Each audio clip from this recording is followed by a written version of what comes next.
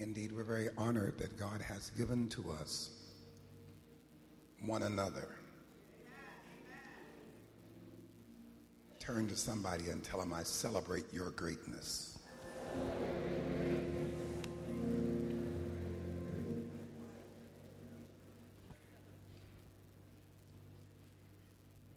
To understand the gifts of the saints is something that is often missed in the church. We want other gifts, but not understanding the gifts of the saints. The person who's sitting next to you is a gift to you. Our challenge is that some of the saints have never unwrapped themselves. They have never let themselves out of the box. And consequently, it is our loss and not simply yours. What's hindering you from being you?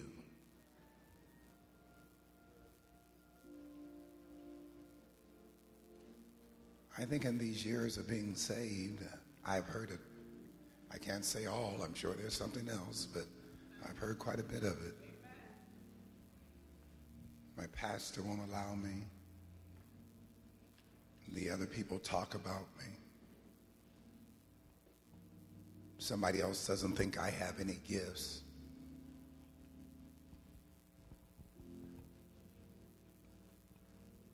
I never think like that. I don't believe there's a man big enough to hinder me from what God is assigning me to do.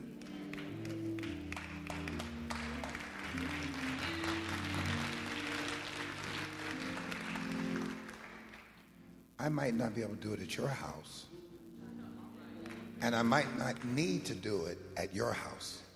That's one thing we have to learn. That there are some houses that you don't need to operate that gift, because that gift is clearly operated in the house.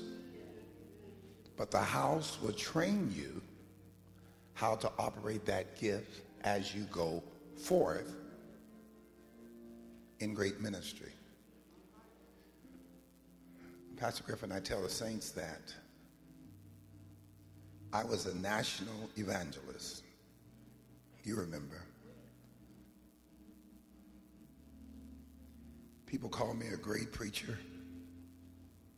You remember. But when I came home,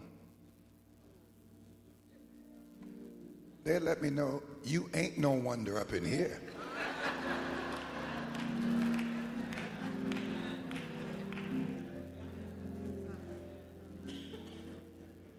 I was in this church with my pastor and others.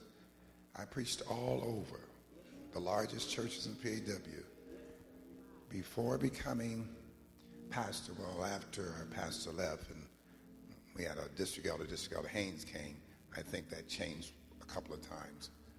But during the other time, I never preached on a Sunday morning in my life at the church. Ever. I preached all over.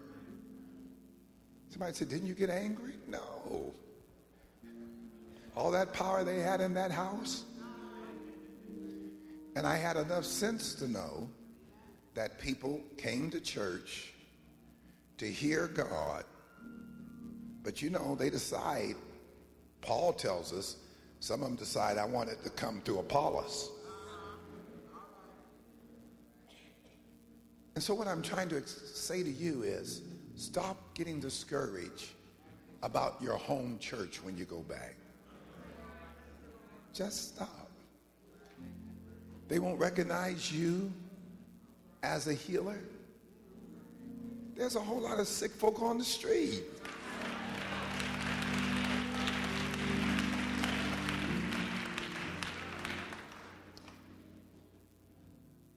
I'm telling you that you will spend the rest of your life in bondage of what a person said you're not.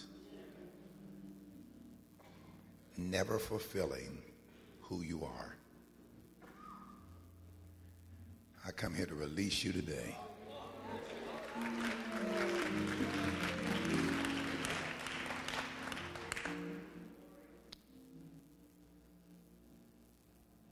I'm going to speak to you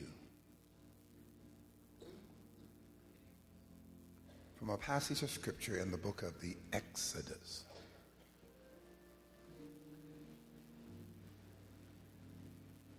And we're going to be going to the 25th chapter.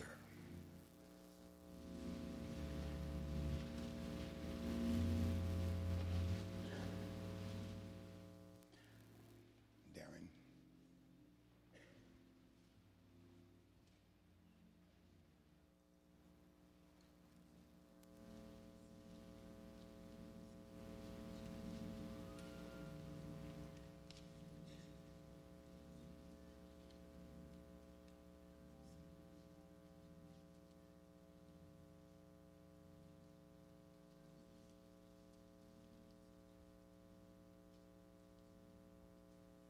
We're going to be at the 25th chapter of the Exodus.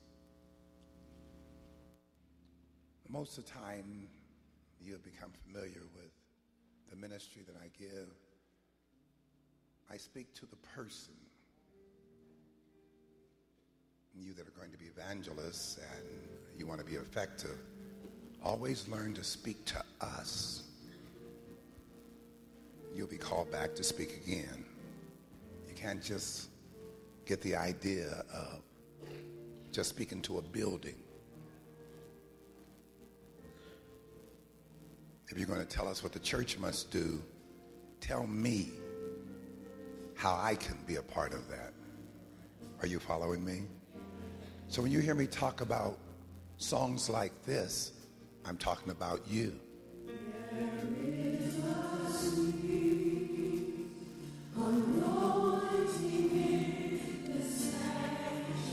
This sanctuary.